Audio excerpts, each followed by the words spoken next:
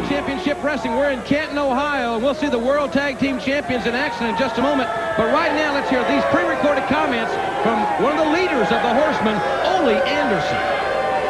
Steiners, look right here, because you're looking at the two guys that are going to take those belts from you. Every time something happens, you just luckily get out of it. You manage to take off, you manage to hang on to those belts. But you know me, you know the Horsemen, you know the Wrecking Crew. We never give up, and we're never going to give up until we finally have those belts and put them around these boys' waists. There's one other thing I want to make sure everybody knows about, and that is my other very good friend, Mr. Sting. Once again, you just don't listen. You don't get the picture, do you? You don't understand. You know, the world isn't all good. The world isn't all just happy. Sometimes there's some dark things. Well, you're looking at the dark part of the world right now, the dark side. And Sting, once again, I'm advising you, retire. Take your crutch, put it up on the mantle, pictures, get out. If you don't, we're going to have to retire you. Ladies and gentlemen, team number 1 in the corner to my left. First, from West Palm Beach, Florida, weighing 225 pounds, the Rose, Jerry Bubba Rose. His tag team partner from Cedar Rapids, Iowa, weighing 254 pounds, GQ Stratus. And ladies and gentlemen, their opponents from Detroit, Michigan, total combined weight, 525 pounds. They are the World Tag Team Champions, Rick Steiner, Scott Steiner, the Steiner Brothers. Well, as the Steiners make their way to the ring, very interesting comments made by Ole Anderson, making it very clear that if Sting shows up at any World Championship Wrestling event, Sting is going to be in a lot of trouble. Well, I think that would be fairly obvious. I don't think Sting has any business showing up anywhere that the NWA is appearing. I don't think Sting should stick his nose in the Four Horsemen business again. And I think that Sting, as a matter of fact, has no business anywhere professional wrestling anymore, because he got hospitalized, and that should be the end of it if he's a smart guy. You know, some say that Sting should consider retiring from the sport to not risk further injury to his knee, because there is absolutely no guarantee that he's going to be back in action, and if he is, that he'll be at 100%. So maybe that's something that he should consider, but we'll talk about that as this hour progresses. We've got that special feature of him training, and you'll see just exactly his dedication and how hard he's training a little bit later here on World Championship Wrestling, as Scotty Steiner arm drags GQ Stratus here on the program. I will agree with you as far as one thing, Jim. The Horsemen mean business when they realized a while back that Ric Flair had two potential threats to the World Heavyweight Championship. One was Sting, the other Lex Luger. Well, Sting is down, Sting is out, and I don't think Sting will ever be back. Now that leaves Lex Luger for them to take care of, and if Luger's not careful, if he doesn't follow the example they set before, the same thing's going to happen to him as happened to Sting.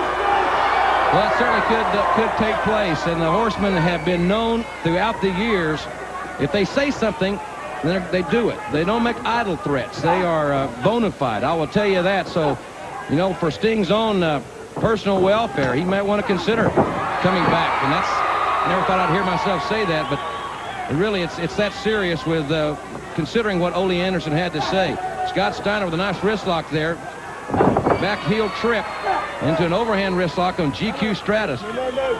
We saw Doom early in the program. They want a chance at the Steiners. The Minnesota Wrecking Crew with Ole Anderson at ringside.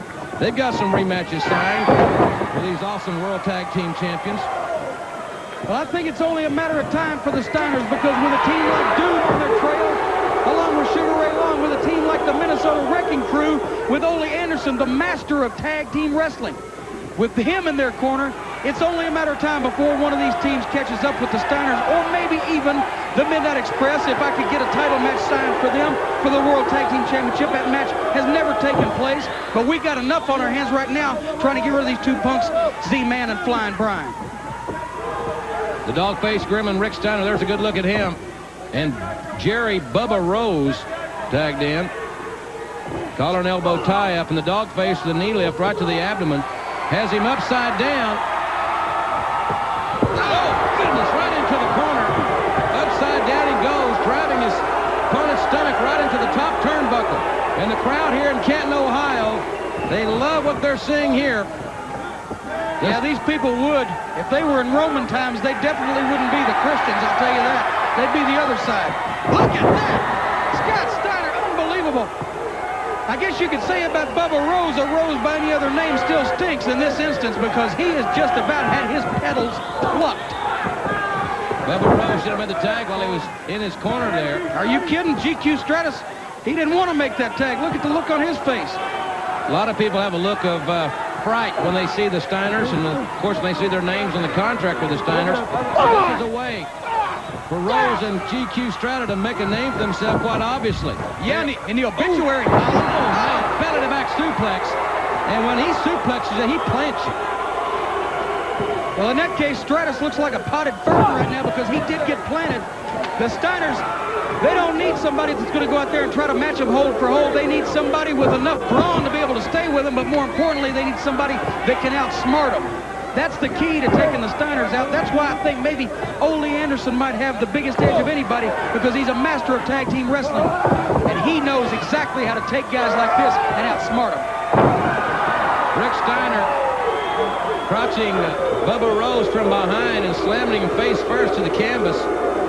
Vance, our ace reporter, James E. Cornett, will conduct his first interview. It'll be with Hot Stuff Eddie Gilbert here right after the conclusion of this match. And from the looks of Bubba Rose, it may not be long. Yeah, it ain't going to be far off. But I'll tell you what is far out. In the Steiner line, that's a pulverizing move. Brother, he's going to have to pick his brains up out of the third row. I'll tell you what's far out. Eddie Gilbert, I'm going to be talking to him about his big main event against Samu today here on the program. Look at that. Tilt-a-whirl slam by Scotty Steiner and the World Tag Team Champions. They know that they're being challenged by a lot of great teams, but they are showing here tonight that they are ready for anybody. They've never looked any more crisp. And we talk about the Dune liking high-impact wrestling. This move right here will give new meaning to that. Belly-to-belly suplex from the second turnbuckle. The dog face drops the elbow, and the World Tag Team Champions have wrapped up another win. Here are your winners, the Steiner brothers. Well, as James E. gets ready for his interview, ladies and gentlemen, we'll take another look at the closing moments of this. What a move. Belly-to-belly suplex right off the second turnbuckle. The Steiners ready for the Wrecking Crew, ready for Doom or anyone. And now let's go to our own version of Jimmy Olsen, James E. Cornett.